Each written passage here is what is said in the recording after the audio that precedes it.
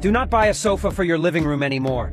I used to get sofas when sprucing up my living room. I paired them with a square coffee table, but there were a bunch of awkward spaces under the sofa that were a pain to clean up. Plus, the coffee table was too big and made it hard to move around normally. And with kids at home, the living room was always a mess, since there were no outlets. Time to look into some new designs. Put up a solid wood floor against the wall and stretch it out to the balcony. Stick a fabric panel on the back for a comfy backrest, throw some soft cushions on it, and you've got yourself a cozy big sofa. Plus, there's handy drawer storage underneath for stashing stuff around the house. Build a whole wall of bookshelves above. Fill them with classic books to encourage the kids to read from an early age. Next to that, set up a display cabinet for picture books and toys, making it easy for the kids to grab what they want to play with while keeping things organized. Make a low cabinet beside the sofa for storing everyday items. Don't forget to add a socket at the bottom for charging the robot vacuum. Keep the cabinet doors closed to keep dust out and maintain a neat look. With